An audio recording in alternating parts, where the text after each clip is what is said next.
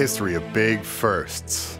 An Italian named Da Vinci designed the first flying machines in 1485. He was brilliant, an artist, the kind of star that shines bright and stays bright. Then, on behalf of France in 1783, two pioneers went truly vertical for the very first time in a balloon. Early rock stars.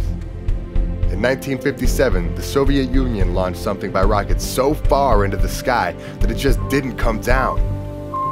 It stayed up there. America famously responded in 1969 by putting two men on the moon. In the history of firsts, their first small steps were big ones. Moon missions take brains and willpower, and usually the wealth of nations, big money, staggering amounts of money. Until now. We are the Penn State Lunar Lions, and we are on a mission to become the first university to put a lander on the moon. Like all such firsts, it will be a stunning marriage of ambition and engineering, and we want to take you with us.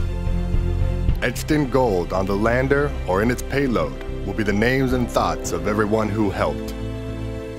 This is a legacy projected to last tens of millions of years, a monument to all of us that will shine when the pyramids are dust and the Great Wall of China is no more.